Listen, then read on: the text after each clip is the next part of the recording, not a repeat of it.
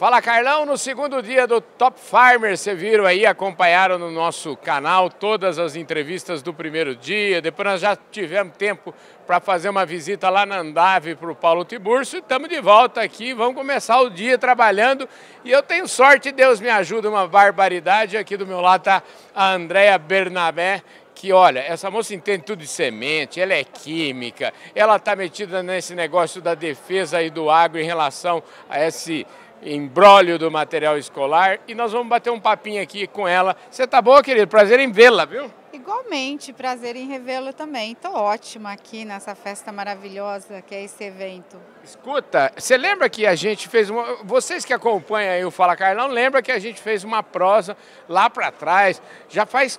Você acredita que já vai fazer quase um ano daquela conversa? Acredito, como passou rápido, né?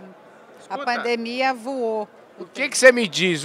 Vamos falar, já para resgatar, vamos falar primeiro de material escolar. Como é que está esse projeto? O que andou de lá para cá? O que evoluiu? O projeto andou bastante, nós nos tornamos uma associação de olho no material escolar. Hoje eu estou como vice-presidente do movimento. Nós estamos aí já com mais de 70 associados, onde nós tivemos a oportunidade de mostrar o andamento dos trabalhos. A gente avançou bastante, o público aqui foi super receptivo, foi um sucesso a nossa palestra ontem. Agora que é uma associação, então tem presidente da associação? Tem a Letícia Jacinto, ela é a presidente, eu estou como vice.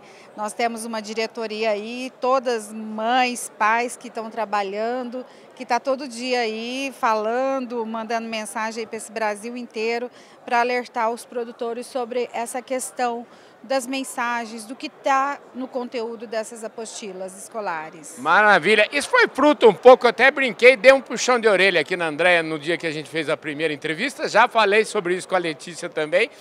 Os pais, eu acho que nesse novo momento que a gente viveu, os pais começaram a olhar melhor para os seus filhos, não é não? Exatamente. Com a questão do home office, o pai trabalhando em casa, as escolas fechadas, as crianças tendo que fazer as aulas em casa, o pai ali trabalhando e escutando a professora falar ao fundo, e isso já nos despertou, né? Na verdade, a gente já vinha há muitos anos vendo isso acontecer, mas na pandemia a gente teve um pouquinho mais de tempo para falar, não, vamos agora parar e fazer alguma coisa.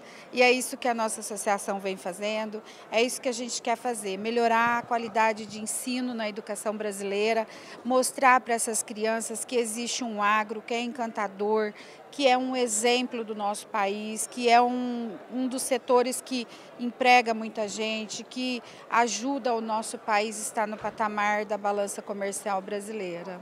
Bom, o agro é encantador e você tem tudo a ver com agro, né? Você é uma pessoa que entende muito de sementes, e sementes é o negócio que está na origem de tudo, né?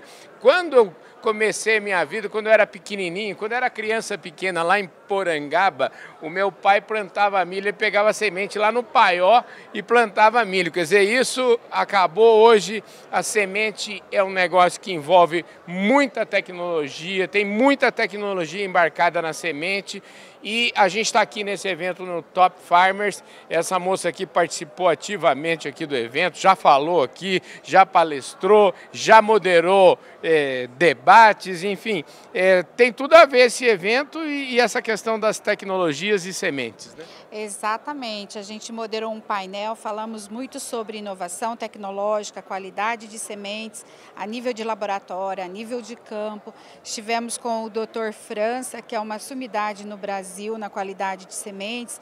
Estivemos com o Dr. Geraldo Berger também, que é um outro que é referência para o nosso país na questão de tecnologia, na questão de conhecimento aí do setor sementeiro. Foi um painel joia, foi muito legal e assim, o setor sementeiro, a gente tem que dar muito valor para esse setor, porque o Brasil, ele tem assim, o melhor campo de produção de sementes, eu posso dizer aí do mundo, porque muitas das tecnologias que são desenvolvidas ou que se pensam em desenvolver lá fora é trazida para se testar aqui no nosso país, em função da grande dimensão de país e da grande dimensão de produção de sementes que nós somos capazes de produzir.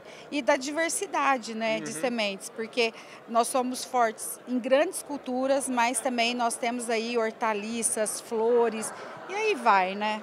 Ô André, para a gente fechar aqui a nossa conversa, é o seguinte, eu gosto sempre, aqui o programa é ótimo, porque a gente deixa, o povo faz comercial, o que quiser aqui. Enfim, como é que é o seu trabalho em relação a isso? Você tem uma consultoria nessa área? Me fala um pouquinho. Isso, hoje eu tenho uma consultoria, se chama AgroB.